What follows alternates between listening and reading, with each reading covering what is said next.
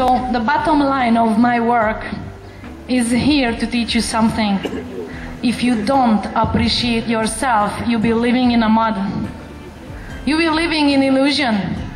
The moment you believe that you deserve to love yourself, because you are a result of a sperm and an egg, and you are already successful just because of that.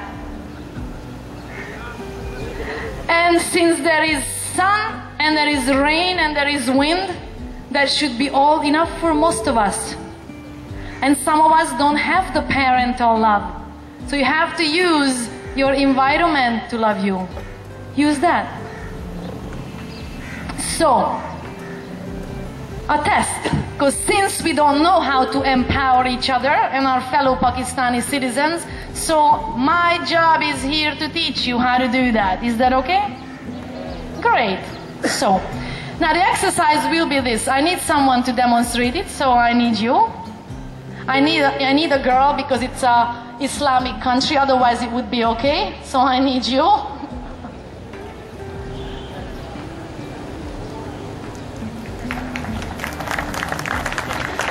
Now, ladies and gentlemen, we are going to learn how to hug.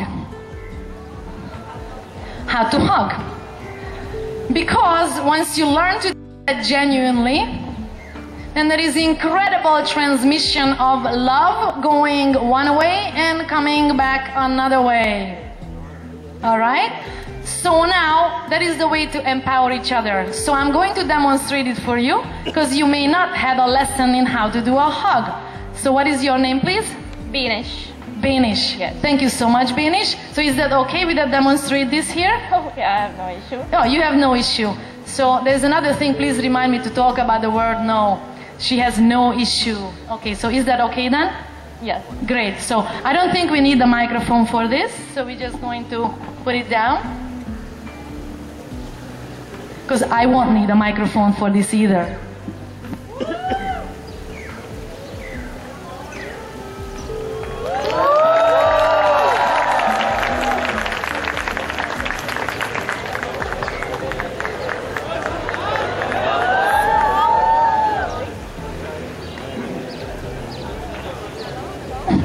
Banish, how did it feel?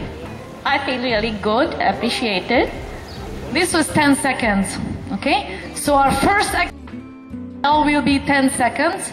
Then we are going to progress on that. So if we were going to do this for 1 minute, how would that feel?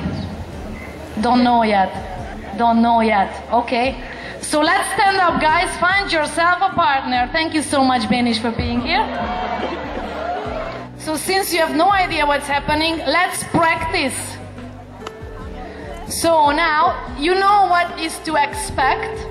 Now your job is to stand there, start loving the other human being. If you really, truly want to empower another human being, you can just ask those who did it for 1 minute, how does it feel?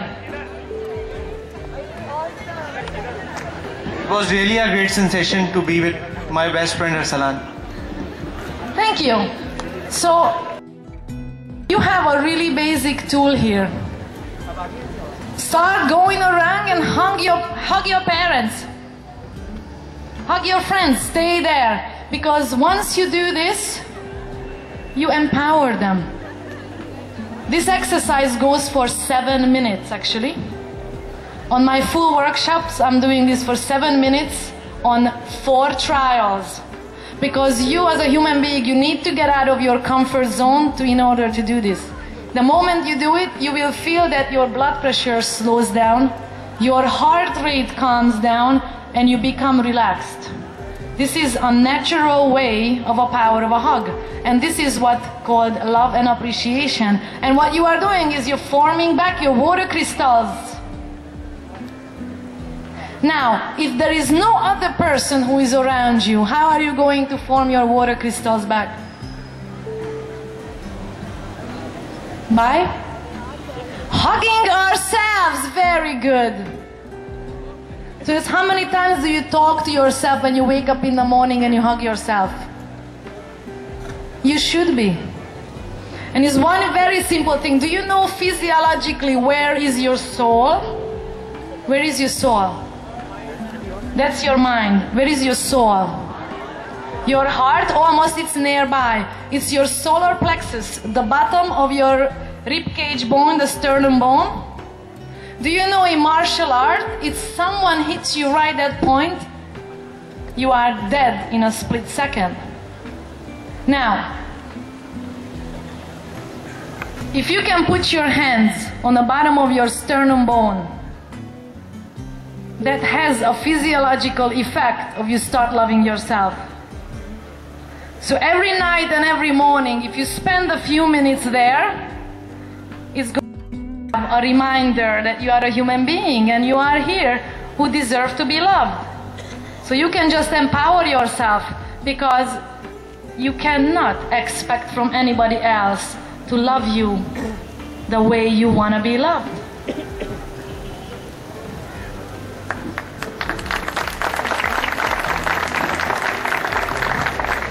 Finally,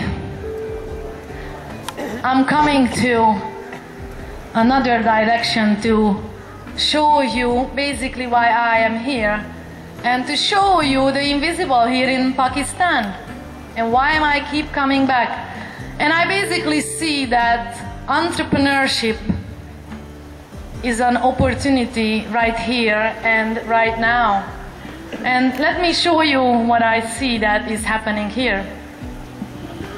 What do we have here? What is the picture? Anybody can see? It's a market. It's a market in Australia. And in order to have a little space there and sell fruit, you have to be certified by the health department. You have to have all your cleaning chemicals that you use, because you must clean your stall, certified. You have to be inspected by the fire department. You have to have proper cool storage for your food. And your food which you serve, you have to be put it away for 30 days. Because if there is anything happens in town and it's linked to your little food stall, the food department or the health department will come after you. So, these are my lovely friends in Brisbane. And then I helped them to open up a burrito hut, this Mexican dish, burrito. And basically, just as a startup, in certifications and approvals and equipment, it costed $1,500. Plus, they have to have a car, a marketplace to sell, and it's very hard to get into those markets. There's a waiting list to get onto those markets, and you have to have a cash flow. Now, what do we have here?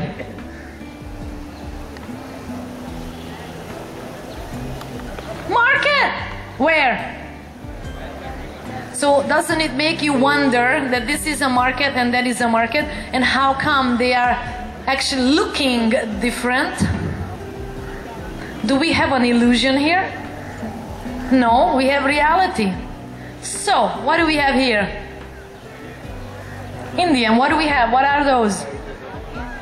Street markets, thank you. And what do we have here?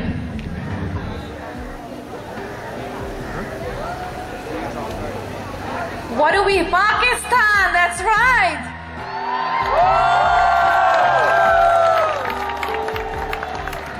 Check this out.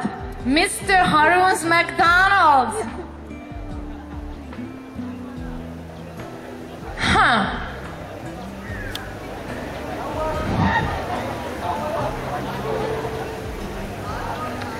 So what I see here, and what hides in the dark for me and is becoming visible, is this is what I see. I see great hunger. But hunger not in a way of literally people being hungry. I'll see your eyes. Every one of you. And I see hunger. Hunger for better. And most of the eyes tell me I'm lost. I don't know where to go to make it better. Because I'm waiting for a miracle to happen. And then I'll just say that, you guys, this is your miracle. In your country, there are no rules. Most of you are angry about it, and I'm celebrating it. Do you know why? Because when you combine the two together, You get an unbelievable opportunity, but the Western world doesn't have. Kids in universities would love to have a chance to open up something on a street and sell, but they can't.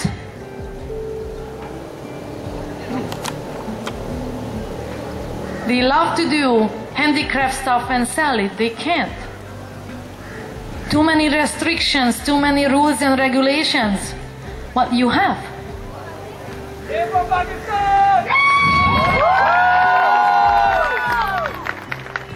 So you see my shoe guy over here? You have unbelievable chances. And once you teach people how to wear shoes, then you can bring in other people who knows how to shine shoes. Start somewhere. Start looking at opportunities. Because everywhere I see, there are opportunities. But if your eyes are not going there, you will only see misery. So the exercise I put you through all that pain is to start teaching you to refocus, and you start seeing the opportunity and a possibility to everything, because that is your reality will be for your life. And you will have to choose.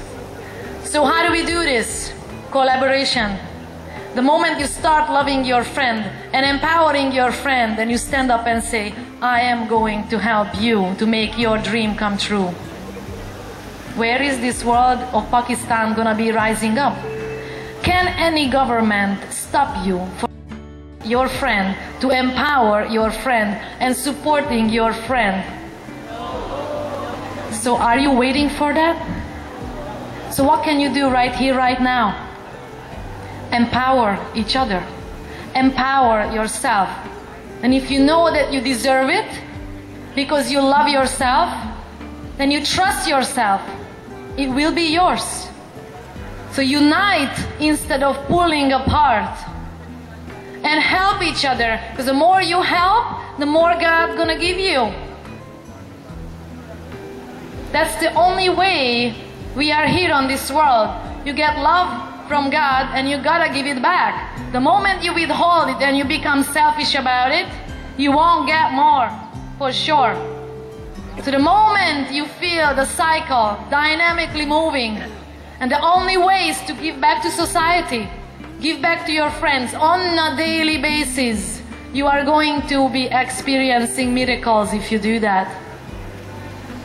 So, basically, I'm here as part of a foundation, Supertech Foundation, and we have choti businesses for you if you want to start, and ideas for you, which can start on $100, which can start earning you $300 to $400, and better than that, we can teach you how to start mini franchises.